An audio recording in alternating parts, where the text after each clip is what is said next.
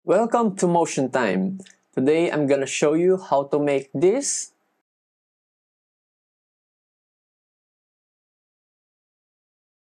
in Apple Motion. So let's start. My project settings. I have already prepared my image. I have my background and my subject.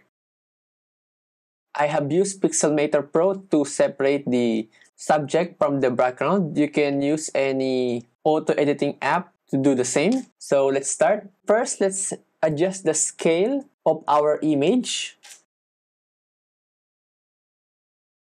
Now that we have this, let's create our text.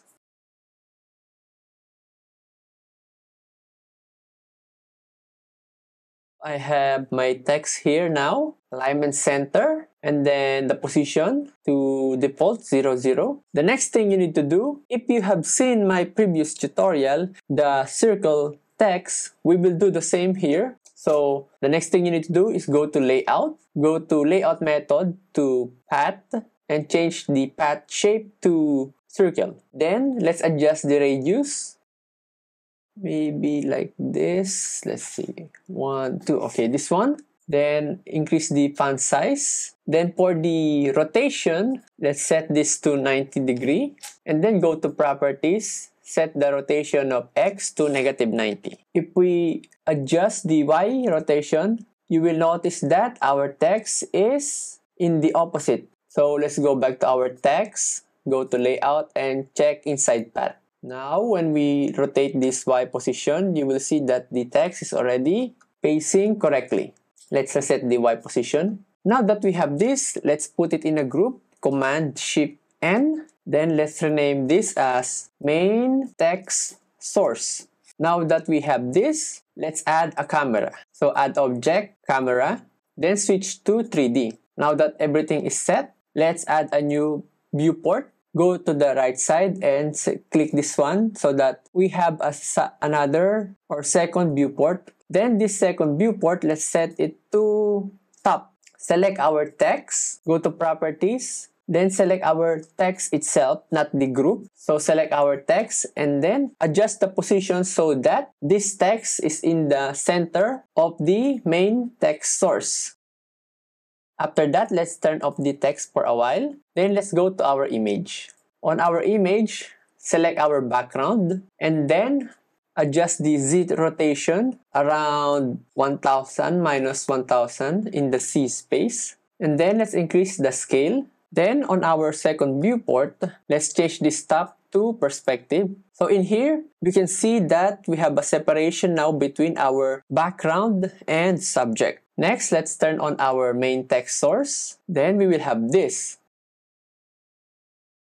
Let's add a rotation on our Y so that it will rotate like this. So let's reset that. Select your main text source, then go to behavior, basic motion, and spin. Change the axis from Z to Y. And then for the spin rate, it depends on you how fast or how slow. So I'm gonna set it to -15. Okay, it looks correct for my opinion. Then this main text source, let's add it to a new group. Command-Shift-N, and then put that main text source into that new group. And let's rename it as MTF. Okay, let's adjust the X rotation to -10. No, +10. Okay, maybe more. Okay. The next thing we need to do is let's adjust again our background because as you can see here on our preview or the perspective viewport, our text is being cut off by our background. So let's adjust our background a bit more. And then adjust the scale. Then go to our MTF group and then adjust the X rotation. If we press spacebar, you will see here on our perspective that it works correctly. Next thing we need to do is duplicate this text. So Command D and let's rename it as subtext. 1. Then let's change the text on this group. After doing that, let's change the font style to regular and also the font size. After that, let's adjust the Y position. Let's put it on the top. Now let's go back to our active camera viewport and press play. So we have this now. Almost finished, guys. Then let's change the spin of this one. So go to behaviors. And then change the spin rate to around maybe positive 15 so that it will rotate the other way around. The next thing we need to do is duplicate this again. Then let's rename this as subtext2. Then go to the text itself and change the Y position to put it down on our main text. So let's go back to our first frame and press play or press spacebar. Okay, so it works correctly. Let's add some effects on our MTF group, our main text group. So select your MTF group and then go to filters, glow and glow. Okay, so you notice that it didn't work correctly. After we apply the glow, the text, all the text itself went in front of the subject. So this is something like I want to show you if you will use glow on your text. So let's delete that. So let's put this MTF group to another group. So Command Shift N. Let's put it inside that group. Then once inside, let's duplicate this MTF group and this MTF copy, put it below the MTF group. Let's add a blur filter here. So go to filters, blur, Gaussian blur, and increase the amount. Let's say 120. You will notice that it also did the same thing as earlier. So in order to solve this, let's select our group that contains the MTF and the MTF copy and put it below the subject. Now it has solved that issue. Let's go to our first frame and press spacebar on your keyboard. Now let's rename this group 1 as the MTF app. Either way, any naming will do. So let's go to our MTF copy. To the Gaussian blur, then let's add some randomized filter here. So let's click add parameter behavior randomize. Then change to add and subtract. And then reduce the frequency and also reduce the noise. And let's take a look. Okay, it's a very subtle glow effect. Okay, so we're almost done. Now let's work on our camera. So select your camera. So angle of view, this is the lens itself. So currently we're at 45 degree or 45 mm. Let's use a 35 mm for this one. If we change the angle of view to 35, you will notice that there's some black space behind our subject. So to solve this, let's just go to our image and then go to properties of our subject and increase the Z position. Let's go back again to our camera and then go to depth of field. Once you select this depth of field and increase the DOF blur amount, nothing will happen because our depth of field render is not checked yet. So check this one and then instantly you will see the result of the blur with the depth of field. Okay, the next thing we need to do is add some focus offset and near focus. Let's adjust the near focus first. Then let's add some randomized parameter here on the focus offset. Let's reduce the frequency and also the noisiness. Let's look at our preview.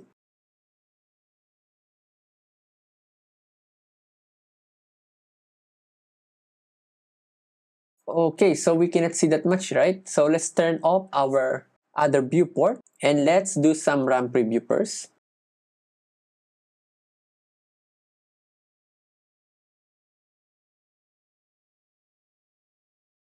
So what do you think, guys? Not that much yet, right? So let's go to our camera and maybe we can tweak a bit more the randomized filter later.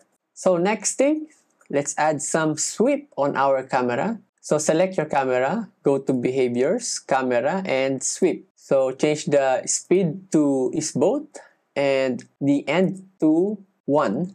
Let's go to the last frame. Okay, I think it's good. Let's duplicate this sweep. Change the axis to tilt X and duplicate again. Change the axis to roll Z. Then let's add some dolly with on our camera. So go to behaviors, camera, dolly. Then change the speed to is both again. And let's add a wriggle effect on our distance. So click this, add parameter behavior, wriggle, then reduce the amount, the frequency, and noisiness. Okay, I think it works in a nice way. So let's save that. So next thing we need to do, let's add some bit of the icing on the cake. Go to our image on our subject, which is this one. Go to library, go to filters, go to glow, and then let's add a glint filter. As you can see, the glint filter already added some cool effect on our subject, especially on the goggles or the VR headset. So let's adjust the exposure a bit. Okay, then adjust the glint softness also to taper it down and the glow amount. Okay guys, so doing this actually will make your system a bit slow. So be careful. Let's save that again. Then let's add some particles on our composition. So let's create a small circle. Okay, this one will work. Let's go to properties and reset. Then go to library, particle emitters, nature, and go to snow. Apply.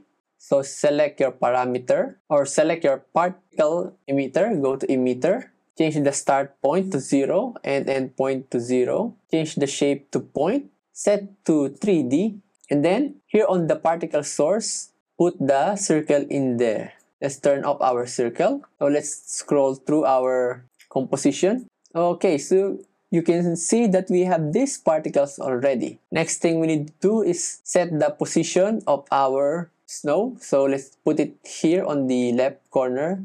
And then let's adjust the speed.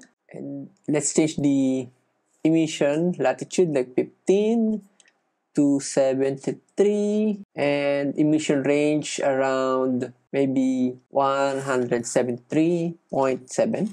Okay, let's scroll through our timeline.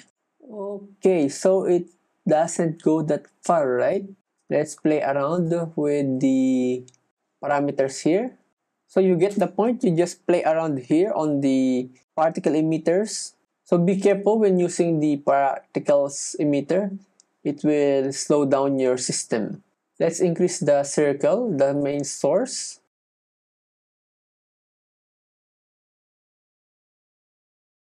Okay, I think this one is a bit okay now for me. So just play around with the particle emitters. So I think we're done already for this tutorial. Maybe let's adjust the rotation of our text. Let's say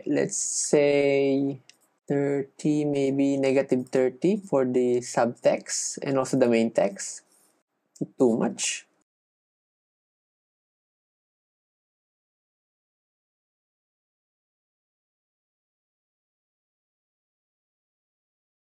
Okay, so that's how to make this style in Apple Motion.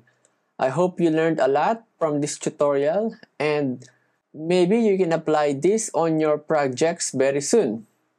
If you like this tutorial, please hit that subscribe button and like. Thank you and see you again.